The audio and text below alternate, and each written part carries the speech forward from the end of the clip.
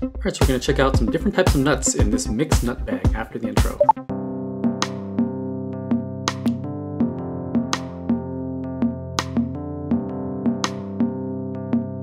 Alright, so we're going to check out the different types of nuts in this roasted mixed nuts bag.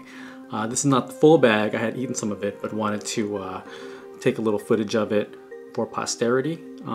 Mixed nuts, they were sea salted, they're a lot of salt actually, but pretty delicious.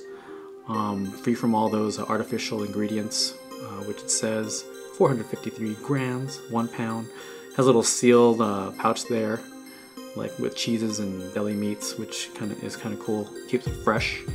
Here are all the nutritional facts. So this particular bag contains cashews, almonds, Brazil nuts, pecans, and filberts. And I could have sworn I saw some walnuts in there as well. But yeah, it's a really nice mix of different nuts. The bad thing is that they're really overly salted. I guess you can kind of shake the salt out. But I usually buy these nuts individually and then kind of make my own little nut mix. But I saw that it was already, mixed, and so I just grabbed it really quick to try it. Yeah, really good mix. It's just super salty. Here's like the skew and all that kind of stuff. And you'll see the individual nuts right here. But yeah, really good nut mix, just a little salty.